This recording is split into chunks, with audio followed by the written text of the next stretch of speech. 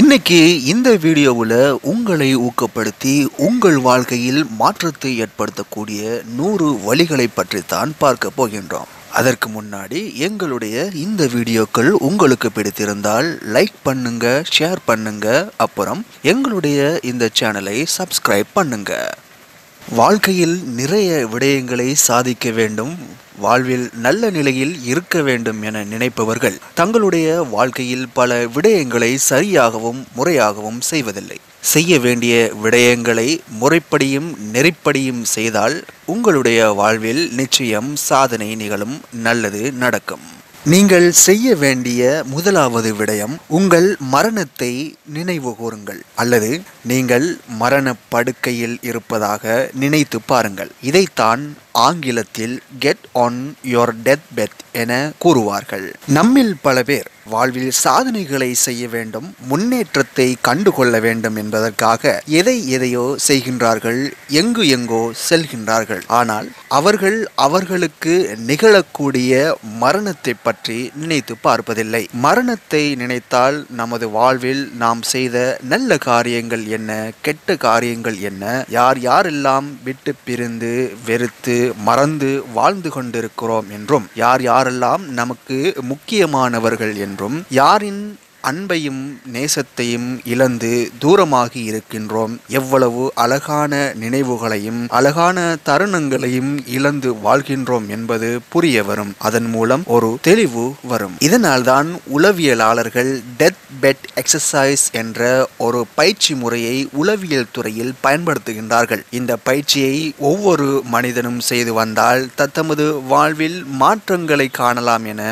கூறுகின்றார்கள். Death can be more exciting than life. இரண்டாவது விடயம், பசியுடன் இருங்கள். இதனை ஆங்கிலத்தில் ஸ்டே ஹங்க்ரி என கூறுவார்கள். வாழ்க்கையில் வெற்றி பெற பசியோடு இருக்கணும். நான் கூறுகின்ற பசி வயிற்று பசி இல்லை, இது வாழ்வில் வெற்றி பெற வேண்டும் என்ற பசி. நாம் ஒரு விடயத்தில் சாதித்து காட்ட வேண்டும் அல்லது ஒரு விடயத்தை அடைந்து கொள்ள வேண்டும் என்றால் நம்மிடம் விடாமுயற்சி, சோர்வற்ற தன்மை, அந்த விடயத்தில் அதிகளவான ஆர்வம் என்பவற்றை செலுத்த வேண்டும். அதோடு மட்டுமல்லாமல் ஒரு தூர நோக்கு பார்வையோடு நமது வாழ்வை வழிநடத்த வேண்டும். நமது இலக்கை அடைவதற்காக அயராது உழைக்க வேண்டும். அப்போதுதான் நாம் நினைத்த காரியம் நல்ல ரீதியில் நம்மை வந்தடையும். எடுத்த உடனேயே நினைப்பதும் செயல்படுத்துவதும் நடந்துவிட வேண்டும் என நினைப்பது முட்டாள்தனம். செயல்பாடுடன் காத்திருப்பும் இருந்தால் வெற்றி நிச்சயம்.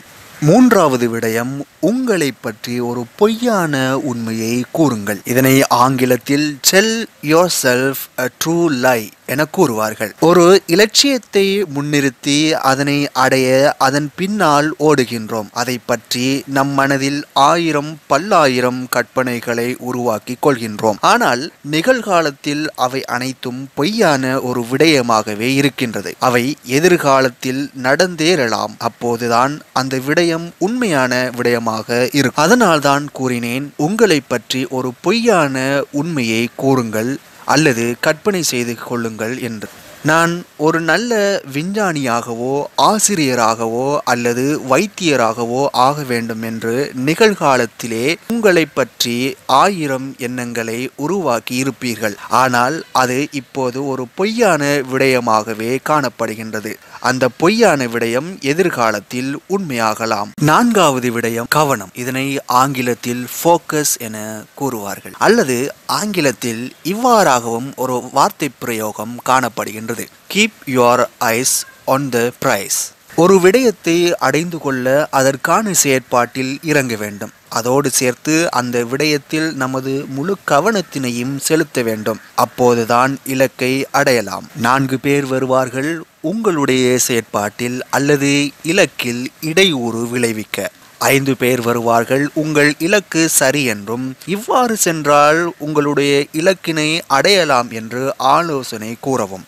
ஆனால் உங்களுக்கு தெரியும் உங்கள் இலக்கு சரிதான் என்றும் அதனை அடைவது உறுதி என்றும். காரணம், நீங்கள் அதில் வைத்துள்ள கவனம். இலக்கினை அடைய நீங்கள் பல்வேறு கஷ்டங்களையும் துன்பங்களையும் அடைந்து இருக்கலாம். அதன் மூலம் எங்கே நமது இலக்கை அடையாமல் போய்விடுமோ என்ற அச்சமும் வரலாம். ஆனால் முயற்சியையும் கவனத்தினையும் தளர்த்தி விடாதீர்கள். முன்னோக்கி செல்லுங்கள். முன்னையதை விட பன்மடங்கு அந்த விடயத்திலே கவனத்தை செலுத்துங்கள்.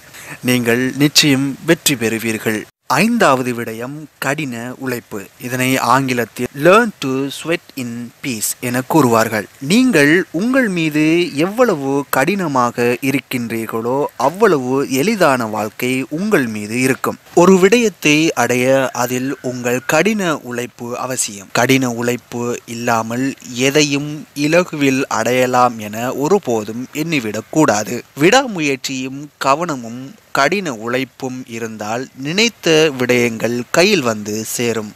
ஒரு மாணவன் பரீட்சையிலே சித்தி பெற கடினமாக பாடங்களை கற்க வேண்டும். ஒரு விளையாட்டு வீரன் போட்டியிலே வெற்றி பெற கடினமான பயிற்சியினை எடுத்துக்கொள்ள வேண்டும். தொழில்துறையிலே முன்னேற இலாபங்கள் பலவற்றினை காண கடின உழைப்பு அவசியம். விவசாயியின் கடின உழைப்பால் நாம் இன்று சோற்றினை உண்கின்றோம். தோமஸ் ஆல்வா எடிசனின் கடின உழைப்பால் நாம் இன்று வெளிச்சத்தில் வாழ்கின்றோம்.